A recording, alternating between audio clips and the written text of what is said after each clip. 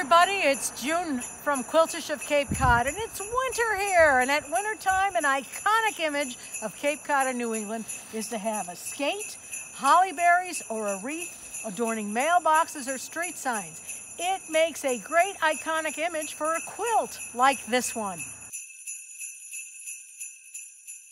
This is Lily. She greets you when you come to visit the studio in the summer, and she barks.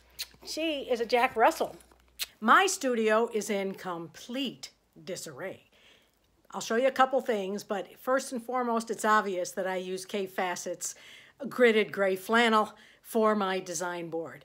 Can't do anything without this gridded gray flannel.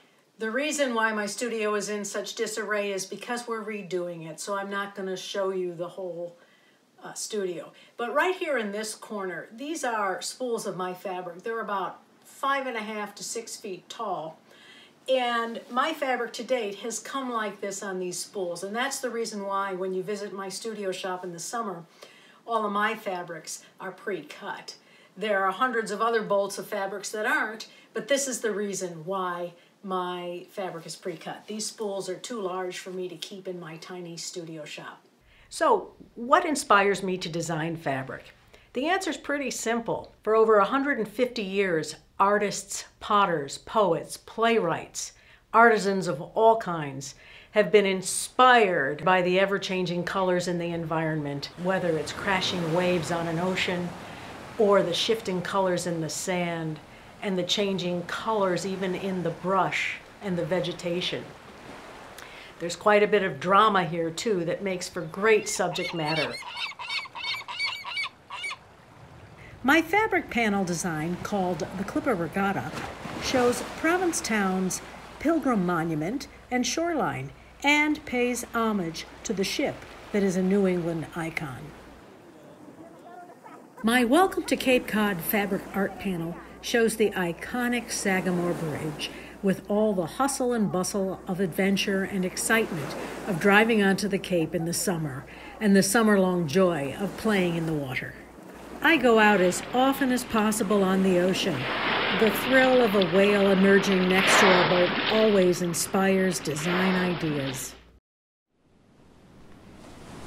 The Lightkeeper's quilt was inspired by the women who were lightkeepers and quilters.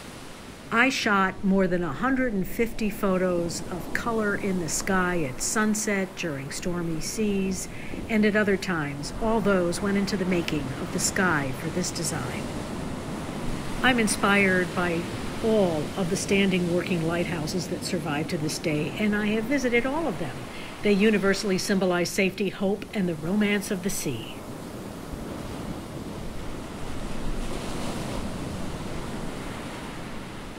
The architecture and signage of coastal New England inspire me, and so do the glorious colors of local hydrangeas. My Home Fleet home design shows a typical Cape Cod salt box with its graying cedar shingles, clapboard, and blue hydrangeas. This design also refers to New England's patriots who have fought for this country since pre-revolutionary times. Down the street from my studio is the Brewster Store. It's 200 plus years old and was built as a Universalist church. It's a living institution with locals and visitors. I love to sit with my artist buddies in the winter around the store's stove. I get lots of ideas from our chats. I love our historic town signs. The open book-like shape of these signs greets visitors to the Cape and its towns. My Entering Cape Cod panel design carries a map of the Cape in the center, whereas the sign itself shows the seal of Massachusetts. The fantasy work of artists Ralph Cahoon and Richard Spar inspire me to create humorous designs that reflect our folklore and history. Richard Spar actually owned the property that my studio is on. He was a protege of Ralph Cahoon. My Mermaid Guild is based on the well-known 300-year-old Cape Cod girl shanty. There's a modern tradition of writing new verses for this shanty. My verse goes, Cape Cod girls the sails they'd sewn, stitched them up with codfish bones. Now here's a little bit of what the original shanty sounded like. Cape Cod girls don't have no cones. Heave away, haul away. Comb their hair with the codfish bones. And we're bound away for Australia. So heave her up, my bully.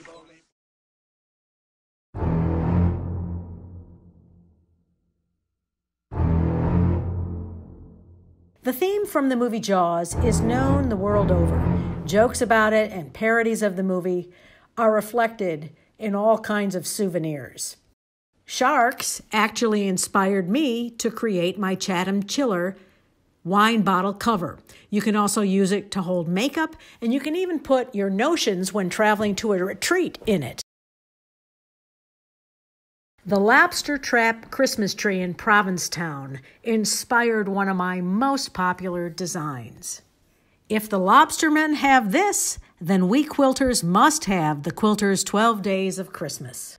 12 UFOs unfolding, 11 purchased pre-cuts, 10 hoarders a-heaping, 9 quilters quilting, 8 bobbins bouncing, 7 scissors snipping, 6 geese a-flying, 5 wedding rings, 4 featherweights, 3 spools of thread, 2 tapes and trims, and a partridge in an applique tree.